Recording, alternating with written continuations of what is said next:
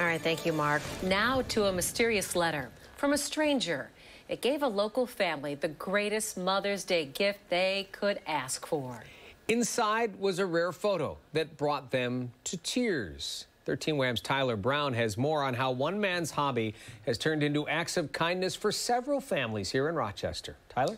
Yeah, that's right. I spoke to two Rochester sisters whose mom passed away back in 2014. They never had many photos of their mom's younger years.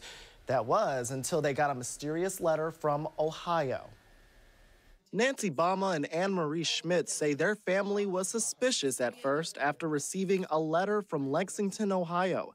The sender was Aaron Turner, a man they had never met before. He introduced himself as someone who had purchased an online photo album that was vintage from 1934-35 school year from Horace Mann P.S. number 13 on Gregory Street in Rochester, New York.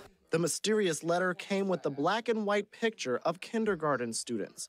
One of them was June Brock, their mother. We were shocked because we had no photographs of my mom at a young age. To have her surprise us this way right before Mother's Day was really a blessing for our family. Turner's hobby is collecting old yearbooks and photos, hoping to return pictures of loved ones to their family. His latest project is 2 photo albums he bought on eBay, belonging to an unnamed Rochester teacher from the 1930s and 40s. It's unusual for albums to have so much information and names written down in them. The albums name more than 30 students. Turner says he has been using census data and obituaries to track down the families. I enjoy getting the responses from people. Obviously, that's very rewarding, and it's something that is makes it worthwhile to do. It was a Mother's Day miracle for the sisters who still think of their mother, June, daily. It's been a hard year,